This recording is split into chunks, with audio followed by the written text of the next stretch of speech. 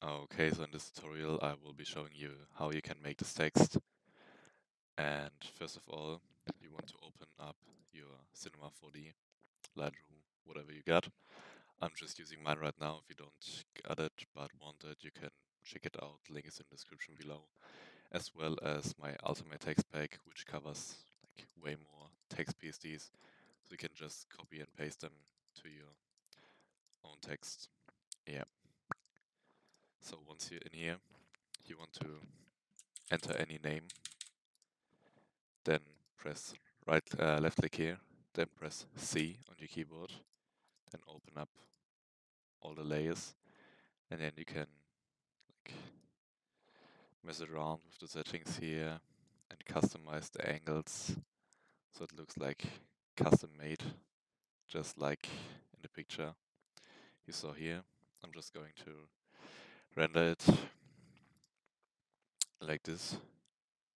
The fuck is this? Uh, Render to picture viewer.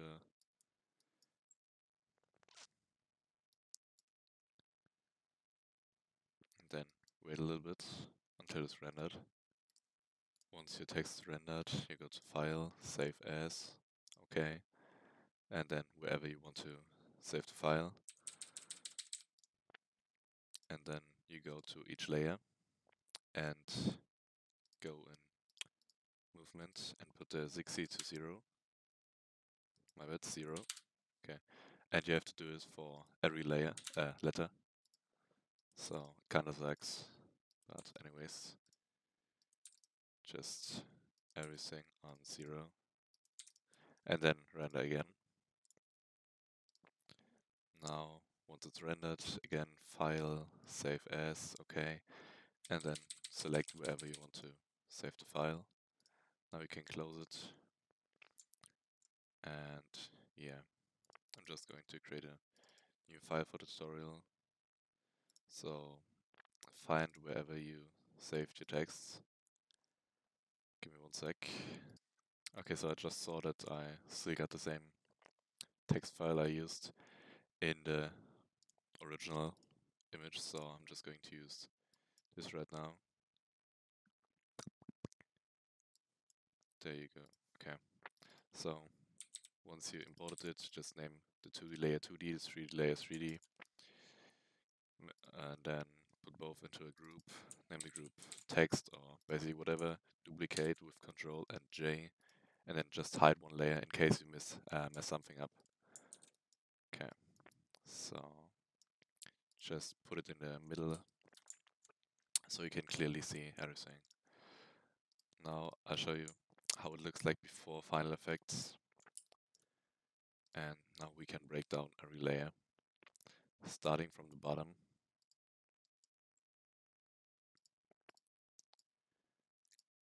Okay. So first of all, you need to make outlines. So in this case, I started with the 3D outline with bevel emboss settings. You can copy the settings right here, just make sure to pause the video. I'm just going to press right click, copy layer style, and then go into my file and enter layer style. So for this one, as you can see, it's just the outline, right? So you want to make sure to create an outline first. For this, you press on fill and move it to 21. Actually, my bad, to 0. Then right click, blending option. And now you can put a stroke there. Just copy my settings right here. Press OK. And then since the fill is on 0, you don't see the actual image like it was before, just whatever effect you put onto it. So now just press right click, rasterize layer style. Now we only got the outlines right here. So again, right click, then convert to smart object, so you can actually save whatever effects are put onto there. Then right click and paste layer style. This is just in my case. If you don't got a PSD, you can just copy the settings I just showed you right here. And then, yeah, you can already see it looks kinda good. So on to the next step, which is just a darker version of the original layer. So again, I'll show you the settings right here. This is what I used. And again, I will be copy and paste it because I got the PSD. So dragging onto there. Then to the, sorry. Now to the next step. I put on filter 0. You can see why I just used the 2D layer and put the fill on 0. So you guys will do the same. I press copy layer style.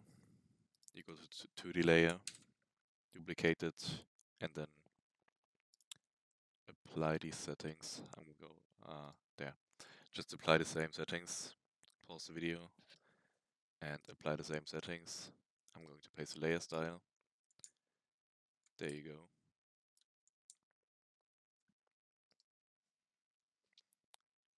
And now just one last step before the finals, which is right here. It's the same effect I already used on the 3D layer right there, the outlines. So I can show you the settings again. Pause the video. I'm copying the layer style. So again, fill to 0. Then blending options, outlines with stroke. Let's put it to 4. Then rasterize layer style. And then I'll paste the layer style, you apply it yourself. And there you go. This is what the text looks like before the final effects. So just going to merge the group. And now I can show you guys how the finals looks. Okay, so I'm going to remove the unnecessary steps. This is what we start with. Then the first effect is just the chrome effect in filter gallery. So you go to filter gallery, filter gallery, and there is the chrome settings.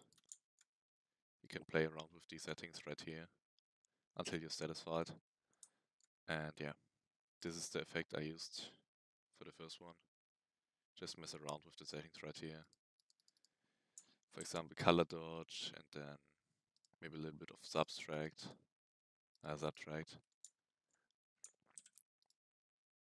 then normal, a little bit less. You see where I'm going with this one. Okay, so after this, I duplicated the layer again. So the outlines right here will look better. Then I put an overlay with a really dark effect on it. So yeah. Next up I used on the rig element 3 times. If you don't know what it is, it's just a plugin. Yeah, basically just a plugin for finals. You can also use magic bullet looks if you don't got on a rig. And yeah, that's how I made this transition right here. And then I just added some brushes for the background basically. And yeah, that's it. But keep in mind guys that the finals are like not for the text, but actually for the whole header. So if I would use text on a header, I'd just paste it in like this, and then the final effects would be part of the whole header and not just the text. So yeah, I hope you enjoyed the tutorial. If you did, please leave me a like and comment down what I could do as the next video. Maybe I can make a little bit of final tutorial. Yeah, if you want to grab the PSD for yourself, then just get yourself the Ultimate Text Pack and DM me on any platform, and I'll make sure to send you this PSD right here for free. That's it. I will have a nice day. See ya. Bye bye. Oh, and actually I forgot to mention, Um, Trying to be more active from now on. I just started university, so I don't get really much time working, and I go to university, so YouTube is not my main priority right now. But I try to upload at least 2 times a week from now on. So yeah, just a little disclaimer.